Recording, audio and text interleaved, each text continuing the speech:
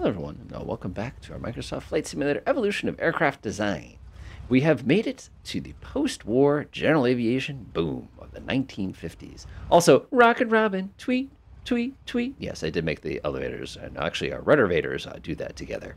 So at this particular period, we saw a rapid growth of general aviation planes. It wasn't just a couple planes that all look like the basically Piper Cub ripoffs. They started changing and getting different shapes and more aerodynamic shapes. And we started seeing a lot of air-cooled engines that were boxer style as opposed to radials especially. And it was a big, big change. The other thing we saw is how aircraft interiors started to get even more standardized and more comfortable, especially for us. And you can take a look real quickly at how squishy this is and just getting an idea.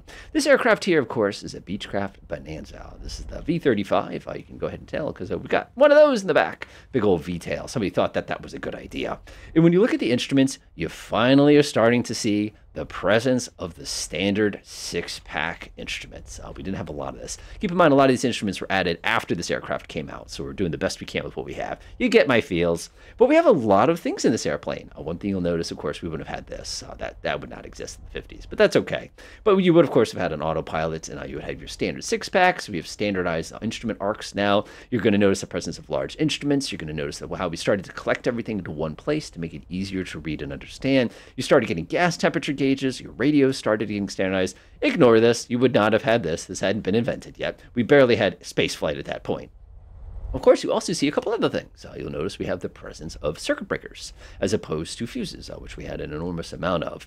You also notice we have a couple other fun little things here. And when you come down here, you will see that we have quite a bit of work when it comes to our fuel system. It started to change. We also have the presence of cowl flaps, which we had quite a bit of. And again, I'm going to push those suckers open, even though we're at relatively high altitude here. Sorry, pull these suckers open. So our engine instruments got much simpler to physically operate. They're just handles. I squeeze them and pull them. You'll notice the presence of little tools here that make it when I pull them, I have to actually push the button in order to adjust them, making them much safer. Our mixture control is the same way. We're actually a little leaned out right now. If you're wondering about that, it has to do with the altitude. You'll notice we have things like panel lighting. We have the ability to basically control all of our temperature controls very easily right in front of us. The also thing you'll probably notice is we have a standardized key system now. And when we think about keys, aircraft, this is basically what we have today for general aviation. Of course, there's other exceptions. We also have a yaw damper, something that we may or may not have had, depending on what version we had. Other things we started to get. We started getting HSIs that had tools that would actually go ahead and lock onto our compass. What these would actually do is you could read the compass electrically and update your directional gyro automatically. So we didn't have to do that for ourselves. We also started seeing the presence of VOR, NDB navigation. We had Loran at this point, which was impressive. We also saw inertial navigation, but not for us in GA land. That won't ever really happen for us in GA land, but it does come eventually. Other things you're probably going to notice is our aircraft design has shifted slightly. One thing you'll notice here is we're nice and really well sealed up. You don't have just things where they just slam it in there. This glass is in there.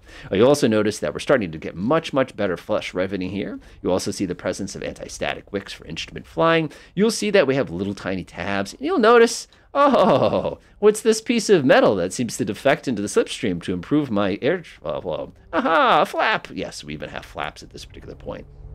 From a passenger perspective, we've got new creature comforts too. I can come back here. I have my own little reading light. You'll notice the presence of, I wonder what that's for. Drink holder. I actually can put my foot here.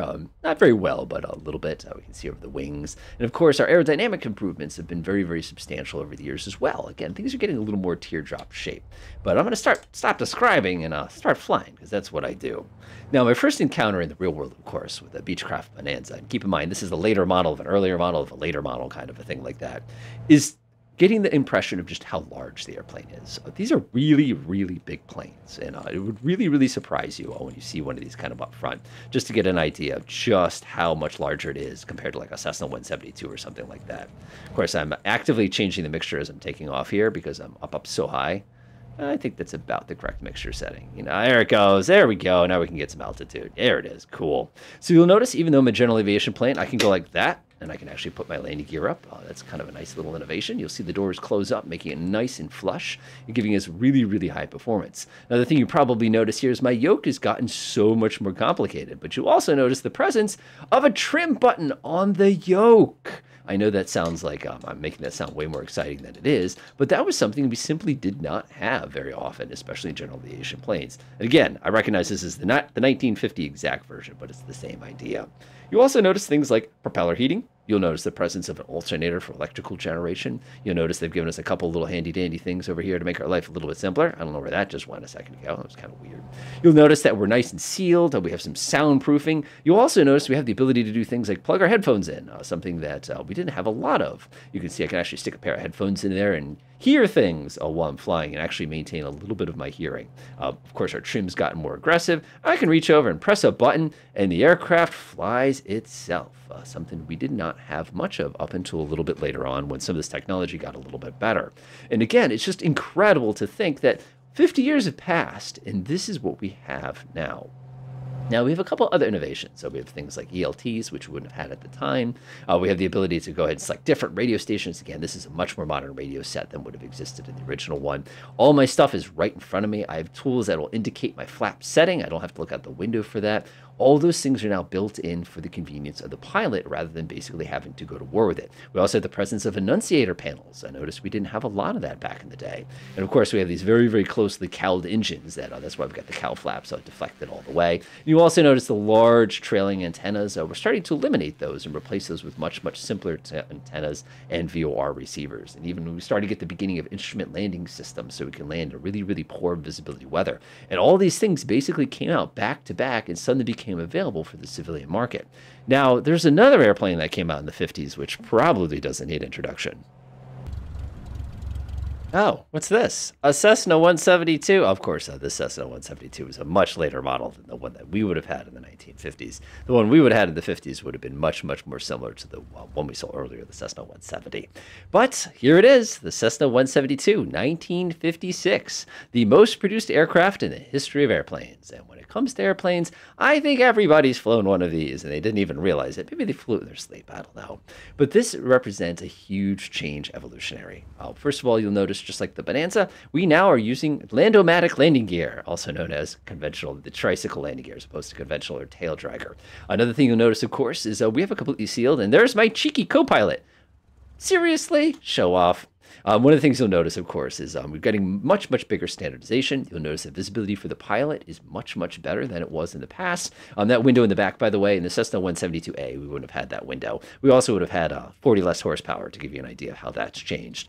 Our six-pack instruments are more or less standardized now. And again, keep in mind, this is a much improved version of the Cessna of that era, but it still has the same general idea. Naturally, you wouldn't have had a GPS or anything along those lines. You definitely wouldn't have had an automatic pilot. But the controls, the vernier style, were basically standard. And notice, of course, we have nothing to worry about as far as cowl flaps. We have the good old-fashioned pitch trim, which is readily accessible. Again, it's just kind of sitting right there to make our life a little bit easier in the event that we need to quickly go ahead and make adjustments to that. The other thing you'll notice, again, I don't know why they crank my lights up. We've got our circuit breakers, which are pretty standard. Again, the Cessna 172A is going to have a slightly different. We also have that standard magneto layout.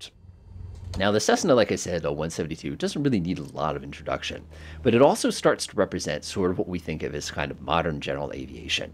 You know, this is a very simple to fly aircraft. It's just effective enough that you can use it for kind of getting around if you have a relatively small and lightweight family, but it's also good enough for training purposes. You know, those landing gear are built. I know they say it's only 3 Gs, but let's be realistic, folks. Everybody who did flight training knows it's probably more than that, or a lot more of these planes would have been smooshed. But again, everybody knows the specific speeds right away. It's hard to say that sometimes. Specific speeds. There you go. And of course, what we have things is our good old-fashioned 76, our 66, our 56, all easy to memorize. The handling on these airplanes are very, very simplified. The volume's a little excessive for those of you who are not experienced, especially the early model ones. They're very, very angry planes. But again, everything we think of as kind of like a standard general aviation plane really started at about this point, you know, between Beechcraft. Of course, we have Piper. We have a couple other companies as well. You have Grumman making like their Tigers and stuff like that a couple years later. But this is sort of what you got. World War II had ended. A couple years had passed. You finally got settled in your career. You're like, I'm ready for an airplane. You pay $2.50 an hour for a flight lesson. and these would be the kind of planes that you would fly. Notice the presence of flaps. Notice we have very, very good riveting here. Notice the presence of huge ailerons. Notice that the aircraft engine is canted, which actually makes it easier to climb. I don't have to use nearly as much right foot to compensate for things like P factor and, all that other nastiness that usually comes with climbing here. The other thing we're starting to get to, and again, we wouldn't have had this on the A model, I won't say that again, is the presence of things like CDIs, ADFs, NDBs. All that stuff would be all standard equipment for us, which makes it much, much, much safer. They'd actually make a night flying pack for this plane that would come with lights. We also have alternators. We have other creature comforts like heat, little things like that, where it's like, oh, that could probably be helpful. I do make comments every once in a while about the presence of these little guys here, but they weren't necessarily there on the plane that you would have flown at the era. When it comes to handling, when I compare this to the Blériot number 11 there, this thing is a vacation. I just push the nose over, I back the throttle up a tiny bit like that. I just tap the trim button about 2 or 3 times, and we're good to go. That's it.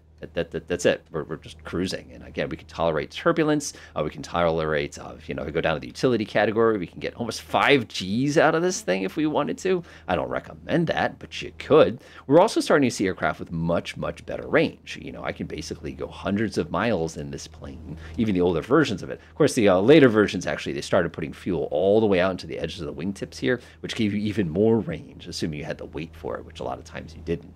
And this design, even though it's pretty much the same design as it was when it came out in 1956 all the way through today. In the latest models, really a lot of it is comfort and electronics. That's kind of where the progress for this plane was. But its overall form factor and a lot of its kind of handling and stuff, yes, the earlier models were lighter and a little bit like, I don't know, what's the best way to describe it? More brute force. Even the modern versions of these had some really, really, really good innovations on it. And again, it's sort of like, what do you like? Do you want something light and touchy, or do you want something that's just kind of solid, which is what you get with the later variations?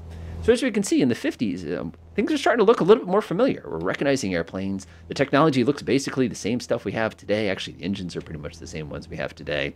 So what happens when we get to the 60s? That's something you're going to have to see on the next episode of Microsoft Flight Simulator: Evolution of Aircraft Design.